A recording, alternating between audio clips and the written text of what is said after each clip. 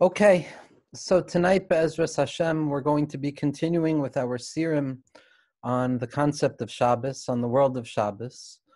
And tonight's shir is going to be on the day of Shabbos itself, Sudas Hayom Shel Shabbos.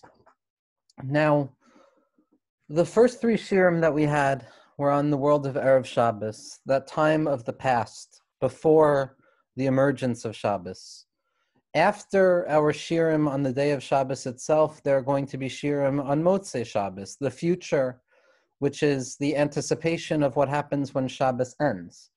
And like we spoke about so often, we cannot have access to the present moment of Shabbos without the bookends of the past and the future, allowing for the shape of the present to manifest itself.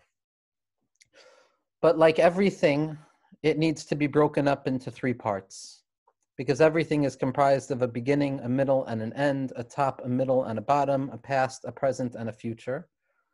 So even when it comes to Erev Shabbos, we have to speak about it in three ways. When it comes to Motzei Shabbos, we have to speak about it in three ways. Because whatever is in the klal, whatever is in the general breakdown of that triadic structure, is also going to be found within the prat, within the particular. So that when you magnify and zoom in on each building block of the general structure, each and every one of those triadic parts is going to contain three elements within itself as well. And what we've been talking about so far with regards to the day of Shabbos is we spoke about the night of Shabbos, Leil Shabbos. The time of the day of Shabbos, the morning of Shabbos itself, is going to be unique within the structure of the present moment of Shabbos.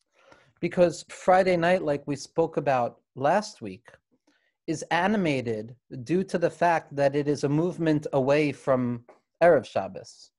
And that the Yitzia, the exit away from the struggle and the chaos and the confusion of Erev Shabbos, is what gives us the true taste of the power of Leil Shabbos, where we're able to show that this world and all of its brokenness and all of its difficulties and all of its confusion is in truth loftier than the higher world, which is what we spoke about with regards to the ascendancy of the human being in all of their vicissitudes and their struggles and their real-life experience above and beyond that angelic presence of standing still, in spite of the fact that they may experience a light or a revelation of God that is higher than what we're capable of grasping.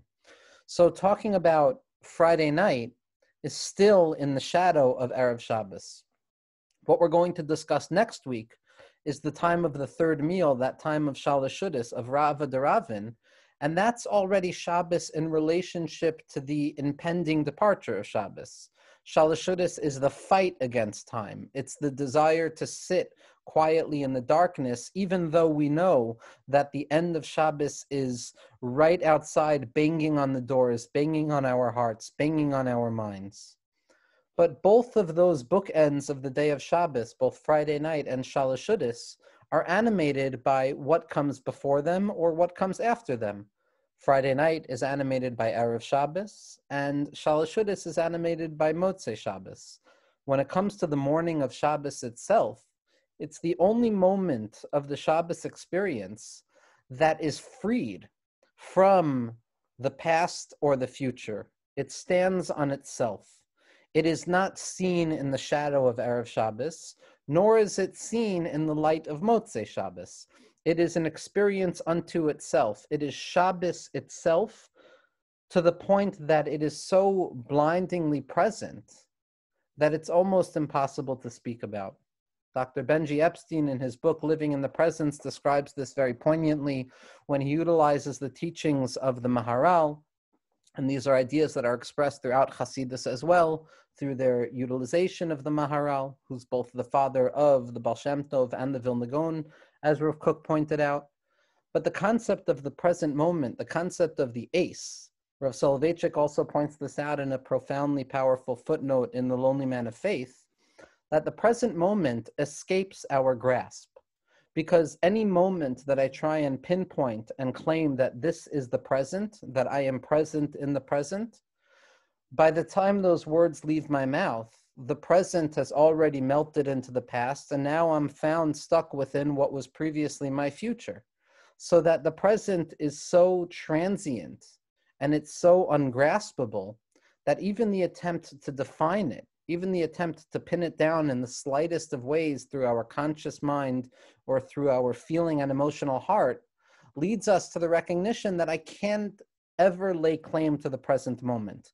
It's only when I am masalek my moichin, it's only when I stop trying to codify it or contextualize it that I can actually experience the ever-present present moment. That's the nace of the morning of Shabbos. The nace of the morning of Shabbos is that it's oimed b'fnei atzmo. It's not held up by a past, nor is it held up by a future. It stands simply upon itself, which is why Chazal described Shabbos as a matana, as a gift. HaKadosh Baruch Hu tells Bnei Yisrael, matana tova yeshli bebeis ginzi v'Shabbos shemo. There is a gift that is hidden within the hidden resources of my storehouse, and that's the name of Shabbos. Chazal and our Meforshim and our Tzaddikim already point out that there's a paradoxical impulse at the heart of this statement. On the one hand, it is a gift that is given to the Jewish people. On the other hand, it's still bebeis ginzi. It's still hidden in the recesses of my concealment, says HaKadosh Baruch Hu. So how could it be that on the one hand, Shabbos is offered as a gift, yet on the other hand, that gift is still hidden within the recesses of concealment of HaKadosh Baruch Hu? And the answer that our tzaddikim give, Rav Kluger speaks about this at length in his profound svarim on Yichud HaShabbos, is that the moment and the present nature of Shabbos itself is both a gift that is given over, but anytime I try and lay hold of that gift, I am forced to recognize that it is still concealed bebeis ginzo. It's still hidden in the hidden resources of HaKadosh Baruch Hu's storehouse, because it is a gift that is offered to me beyond my human capacity to receive it. So anytime I try and contemplate the gift itself, I'm forced to realize that it is still concealed because I can never truly place my finger on the pinpoint of that moment of Shabbos itself, of Shabbos day, which stands in isolation as the present of the present, no longer constricted to the past nor the future. For this reason, at least on a personal level, I need to admit before speaking about this topic, because it's going to animate everything I say about this topic, Shabbos day, the time of Shabbos day, is by far, for me, the most difficult element of Shabbos. It is the hardest one to feel. It is the hardest one to try and grab hold of. It is the hardest one to try and lay claim to. And it's the hardest one to actually try and find insight into. Now, the very fact that it is difficult to lay claim to this Shabbos experience on the morning of Shabbos, or on the day of Shabbos, from the time of Shacharis and Musaf and the Suda of Asika Kadisha, like we're going to discuss, I don't believe that it is symptomatic of the inability of the Jewish soul to lay claim to that experience, but rather the very nature of the experience is one that evades our ability to truly feel it. So that the inability to feel Shabbos day in and of itself, the way that we feel Friday night or the way that we feel Shalosh Shudis, is not a kink in the machine of Shabbos, chas v'shalom, but rather it is a constitutive element of Shabbos itself. That because the present moment in its sheer presentness, in its bareness, without the experience of the past or the anticipatory fear of the future to give it shape, leaves us struggling to actually lay claim to exactly what is taking place on Shabbos. And what that translates into on a human level, at least for me, Lefi Anias Daiti in my experience, is the feeling that on the one hand, Shabbos morning and Shabbos day itself is the moment in time that is most removed from the felt phenomenological investment or experience of Shabbos. And on a certain level, that means it's going to be the least enjoyable. But on the other hand, that non-feeling or that inability to actually gain access into Shabbos itself is a representation of the true nature of that moment on Shabbos. And like we said, in the name of our tzaddikim, it is that moment where we're forced to acknowledge that even though Shabbos is a gift that is given over by HaKadosh Baruch Hu, it is a gift that is still concealed within the base ginzi. It is still hidden within the recesses of hiddenness and concealment. In order to try and describe how one tries to gain access to that which is not felt, and naturally, as human beings, what is not felt leaves a person struggling a bit. Because after that experience of Friday night, where a person sits, b'yishav hadas, as a result of that almost constitutive traumatic passage from the craziness of Erev Shabbos into that silence of the world of Leil Shabbos, where we come to realize that our human situatedness is in fact our very elevated status, that experience is one of fire and flames of intensity and experience and yichud and engaging with the body and engaging with humanity as it is experienced in this world, of exiting the house back into the field to reveal that elevated status of the Jewish soul. That's a poignant feeling. That's an intensity. There's an intensification of the self. And the same is true with Shalashudis. There's a longing and a desire to hold on to that which we cannot hold on to. In the face of transiency, there's a desire to grab hold of any taste or any shemetz of the Shabbos experience. And because of that anxiety of the absence of Shabbos, we're forced to actually engage with our emotional experience. But Shabbos day itself, because it is no longer under the threat of that which came before or that which comes after, doesn't offer us that intensification of the self to throw ourselves into it. And it leaves us feeling like there's something missing. How could this be the Shabbos experience? And that becomes even more magnified when a person looks at the Svarim HaKadoshim and the writings of the Zohar HaKadosh and the writings of the Arizal and the writings of the Talmidim of the Baal Shem Tov HaKadosh and the Talmidim of the Vilna Gaon and the Rashash and all the Mikubalim. When discussing the nature of Shabbos, unanimously they all agree that the Suda of Shabbos itself, the Suda of Yom HaShabbos, is on a certain level the loftiest point of Shabbos. That Musaf on Shabbos and the Kedusha of Shabbos, whether it's Na'aritzcha or Kedushas Keser, is the point of Yichud. That's when human beings enter into a plane that is completely inaccessible to us the rest of the week. And at that loftiest point, when the Yichud, when that unity in the supernal realms, as it is reflected in our spiritual constitution down here in our psychological liveness, is on the one hand the loftiest of experiences, yet on the other hand, it's the one that is most unconscious, the one that is left unspoken and unfelt, leaving the individual to yearn after something that we assume should be here, but we can't quite grasp it. We can't quite lay claim to exactly what the experience of Shabbos is. When describing the nature of Shabbos itself, Chazal tell us that a person needs to look at themselves ki'ilu kol melachtecha asuya, as if all of their work is done.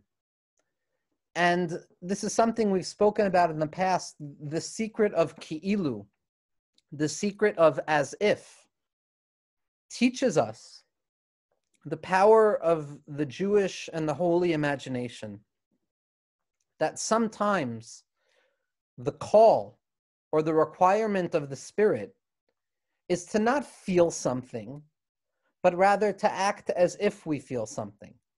And when Shabbos arrives, there is a call in the name of Chazal that we have to act as if all of our work is done. And in the name of our tzaddikim, the Orach Chaim HaKadosh and the Morinayim, Schus Yagan Aleinu, we know that this doesn't simply apply to physical action. This doesn't simply apply to worldly, mundane matters and the anxiety of the outside, which assault us every moment of the week. That on Shabbos, when Shabbos comes, we have to act as if that's gone. But it even applies to Inyane Ruchnius. It even applies to spiritual activity. that when Shabbos comes, a person has to act as if where I am is where I need to be. And that hakol kan, that if I am here, everything is here, and that I can be here now. Because Chazal recognize how difficult it is to actually experience that, there's a hermeneutical principle referred to as ki'ilu, as if, which teaches us that even though we can't truly experience it, if we act as if we're experiencing it, or phrased in a different psychological language, if we choose to see that this is how it is, even though it is not apparent to us, somehow, some way, through the mechanics of spirituality, which are unfathomable to the human mind, we gain access to the experience itself. That ki'ilu, acting as if, doesn't simply mean that we're pretending even though we can't truly experience it, but the secret of ki'ilu, of as if, means that by acting as if and by utilizing the imaginative capacity within the human mind, we actually gain access to the thing itself. That the pretending that we engage in, the imagining that we engage in, gives us access to the true experience that still remains inaccessible to us. So as a response to the difficulty of how could it be that on the one hand, the morning and the day of Shabbos is the loftiest of experiences of Shabbos, yet on the other hand, it is on a certain level the most difficult element of Shabbos to grasp, the answer that I would like to posit with regards to this difficulty is that even though we can't truly feel Shabbos, even though when the day of Shabbos comes, a person is more often than not questioning why I don't feel that intensity that I felt on Friday night, or why can't I feel the intensity that I typically feel by Shalosh Shudas, even though it is an experience of doubt and self-doubt and anxiety over our spiritual situatedness, nevertheless, that very inability to grab hold of it is what forces us into the true avoda, the true work of Shabbos, which is entering into that space of ki'ilu, of as if.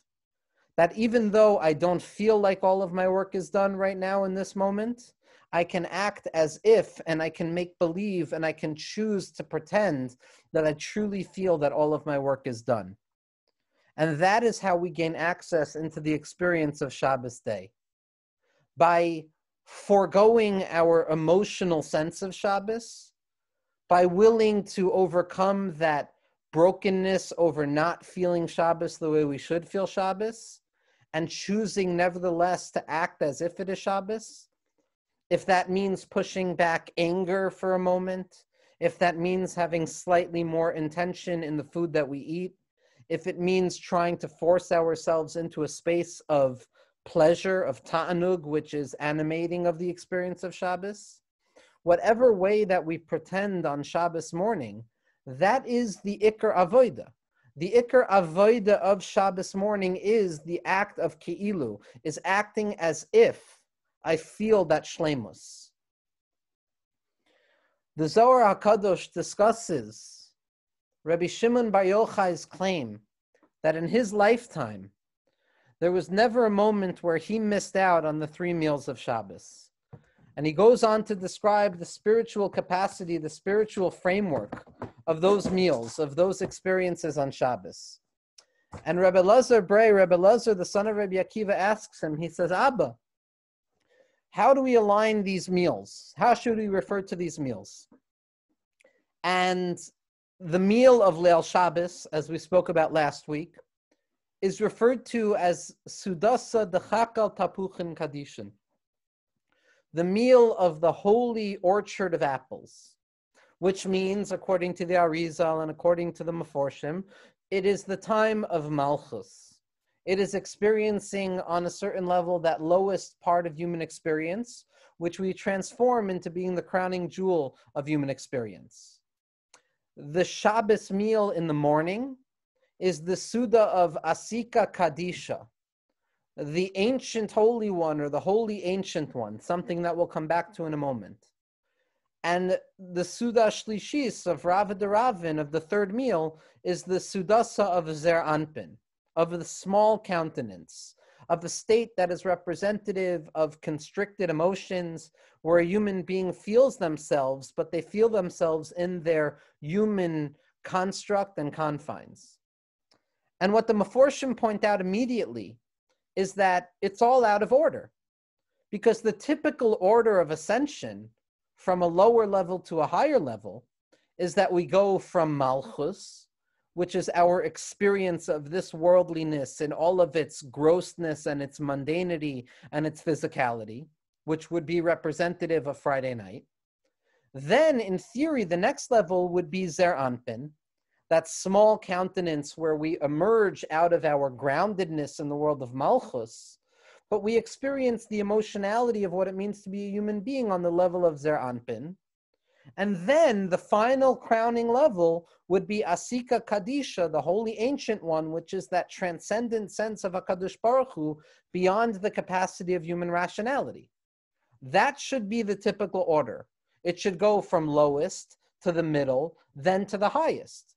But instead, what we find in the writings of the Arizal, and the Meforshim all bring this up as a question because it's based on the Zohar, is that the order of Shabbos is out of order.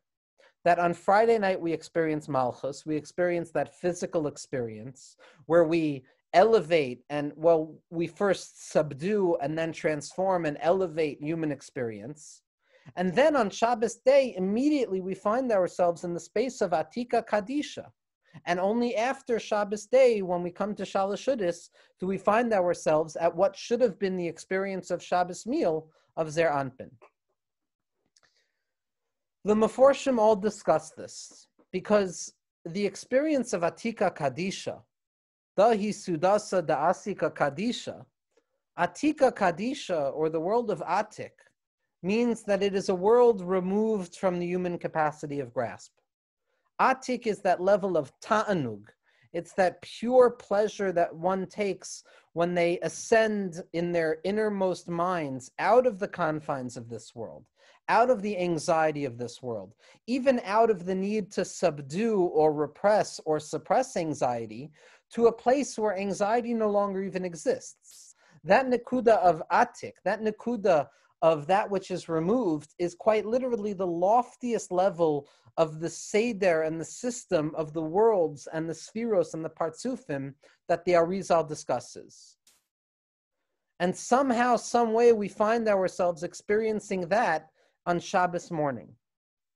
Now, this is brought up in the writings of the Ramchal and Adir Bamarom, in the writings of Rav Menachem Mendel of Shklov, in Mayim Adirim.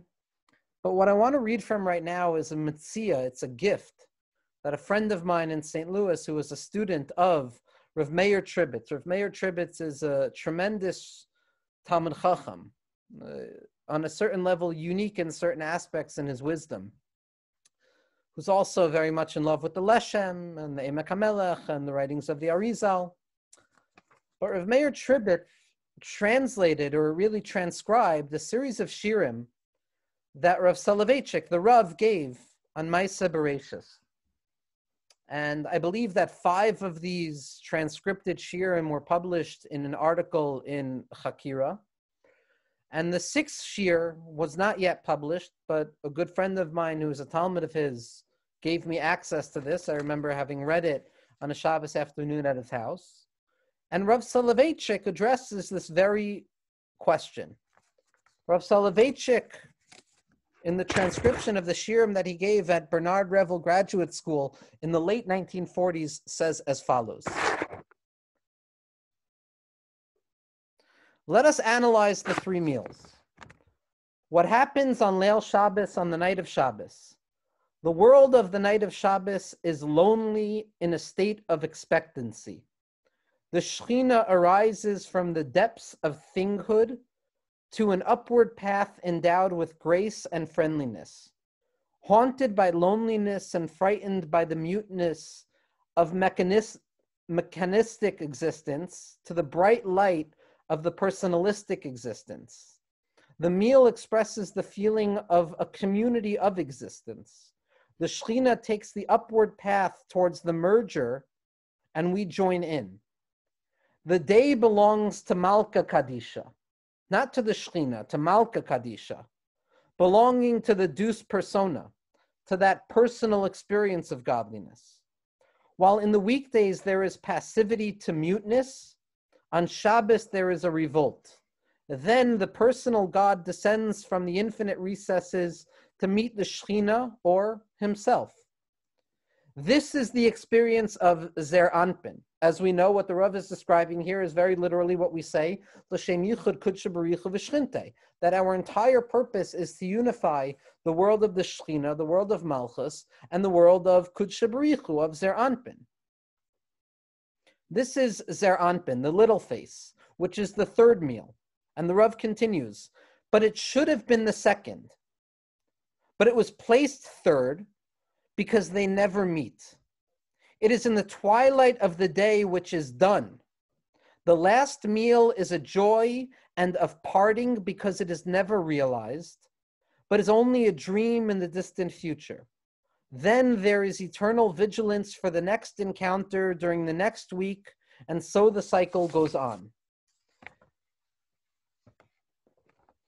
The Shabbos morning meal is symbolic of self-awareness and self-consciousness. The world is experiencing its selfhood and trying to experience God himself. This Suda is related to the great end, that Nukuda of Asika Kadisha, and it is placed in the middle to show that the great end is never reached, splitting it by standing in the second place, which is the meeting of the eschatological realization described above. What Rav Soloveitchik is describing in a profound nature is that the reason the meal on the day of Shabbos is out of order, and it represents the loftiest heights that a human being can experience, is because it is coming to remind us that we can never truly feel that experience in its wholeness. At best, what we can do is taste it for a second. If the meal on Shabbos day was the meal of Zer Anpin, so then we would feel that full unity was a possibility, and then at the third meal we would ascend to Atika Kadisha, to the loftiest level, fully realizing unity. But because it is an impossibility for a human being to fully experience that totality, to fully experience that lofty level, we taste it in the morning, only to realize at Shalashudis that it was transient and it wasn't lasting. Or in the language of Rav Menachem Mendel of Shklov, in his Perush on the Idrazuta, the reason we go from the highest experience of Atika Kadisha back down to Zer Anpin at the third meal is because what we tasted for but a moment wasn't the lasting reality, and we descend back to our normative human experience. Again, highlighting what we've been speaking about, which is that the experience of Shabbos day is so intense, it is so ever-present that we can only touch it by way of a distance. Because if a human being were fully capable of experiencing that yichud of Shabbos morning, experiencing that unity of the self and the world and HaKadosh Baruch Hu, creation and history and our own psychological situatedness would no longer need to perpetuate itself. We would have reached the apex. But as Rav Soloveitchik points out, it is only for but a moment. It is a taste, it is a remez. And in a psychological sense, it means acting as if we are experiencing that moment. That even though we don't truly feel like all of our work is done, we can taste a moment of ki'ilu kol melachtecha asuya. That ki'ilu which allows us to recognize that even though I am just pretending to experience this experience that is beyond my ability to experience, nevertheless, in my pretending, I touch it for but a moment. This is why Shabbos is a me'ein olam haba.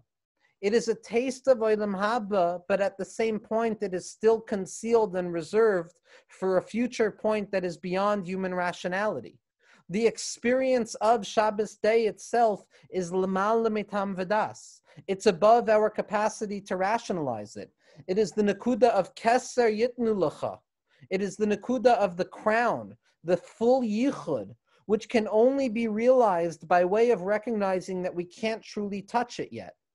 This is the remarkable language of the Arizal in Shar HaKavanos and in Pri Eitz Chaim when he says something that I couldn't believe when I read it. That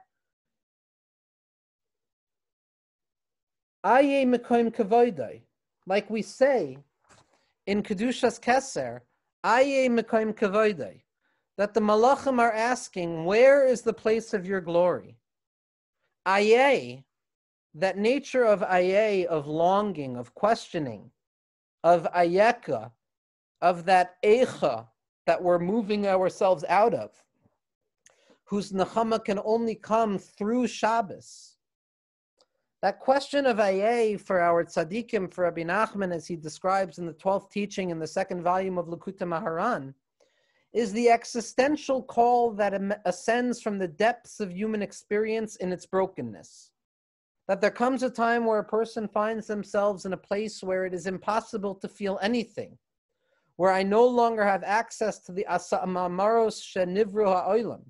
I no longer have access to any residual experience of HaKadosh Baruch Hu's presence right now.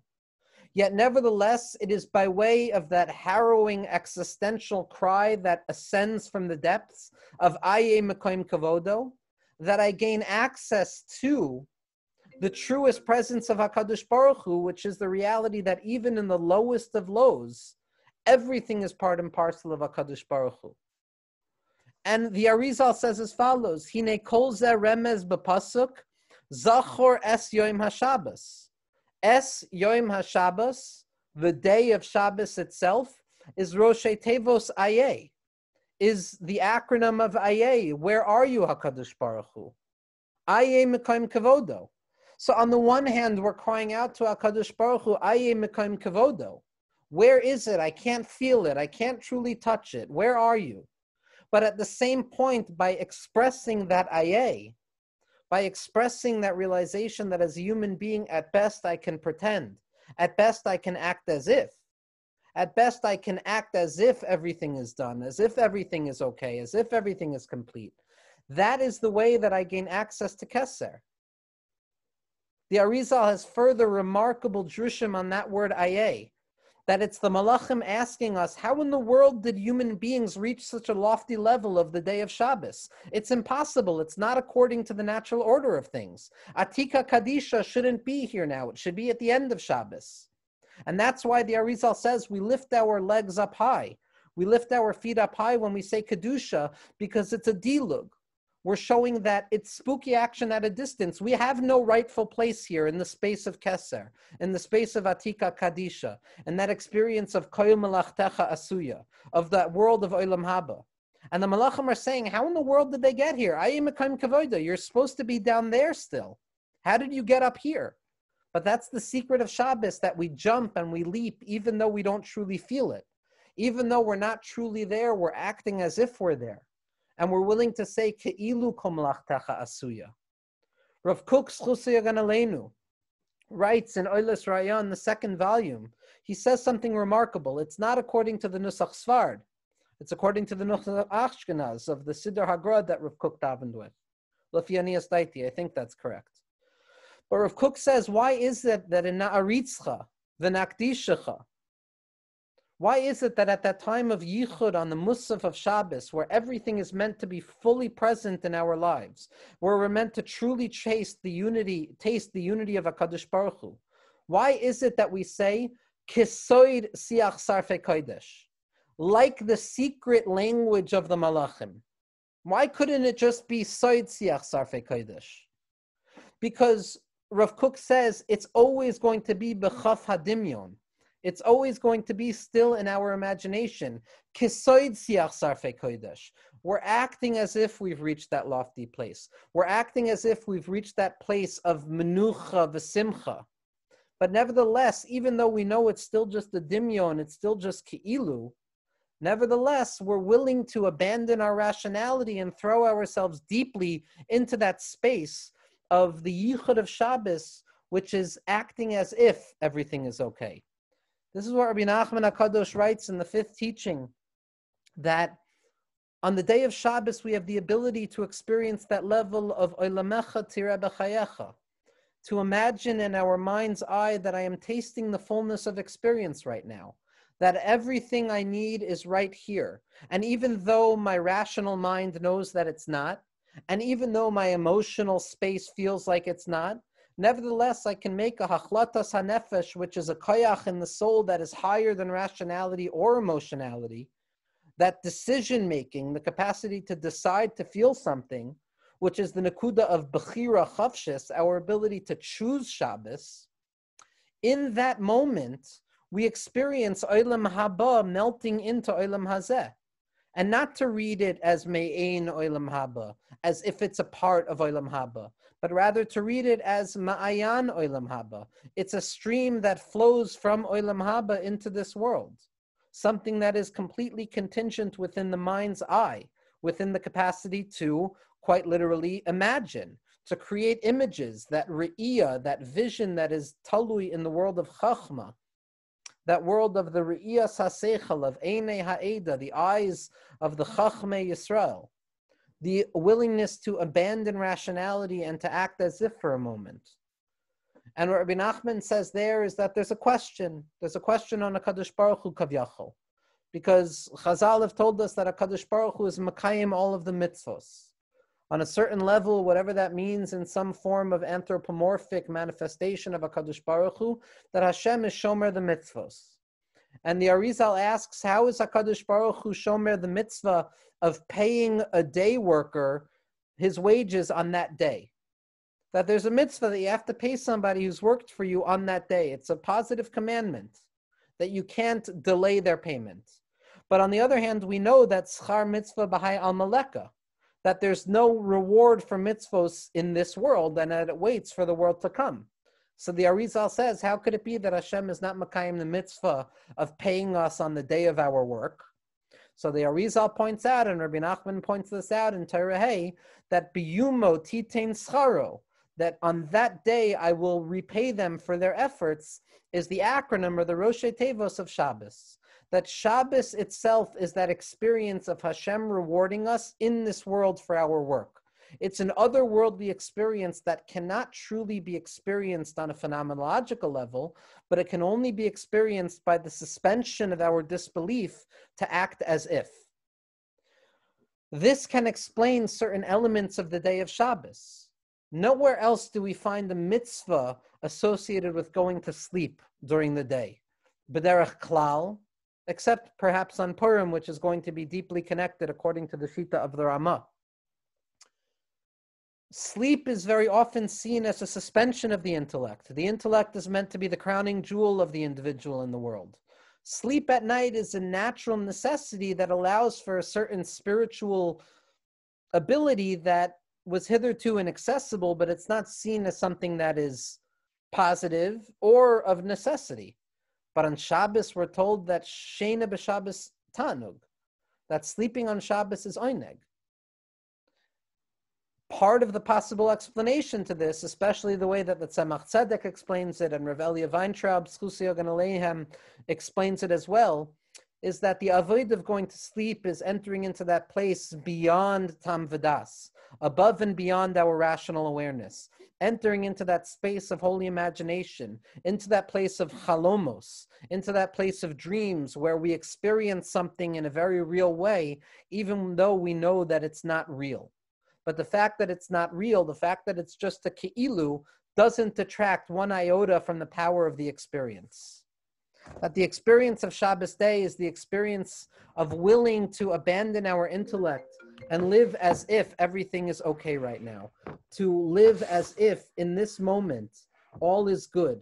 Ki'ilu kol melachtecha asuya. And to live with that emunah that is rooted in the space of Keser. To end, I want to read a very powerful teaching from the Tzaddik, the Holy Rebbe, Rav Yitzchak Meyer Morgenstern Shlita. This is going to be brought down in Likutei Am HaChochma, Erech HaDveikus, in the first volume on page 302. It's taken from a drasha that the Rebbe gave on Shalosh Shudas Parshas Naso Shnas Tovshin Ayin, 10 years ago in 2010. Hine b'Shabbos Kodesh, when it comes to the holiness of Shabbos and all other holy times, there are times where a person feels the light of HaKadosh Baruch Hu, and there are times where a person feels concealment.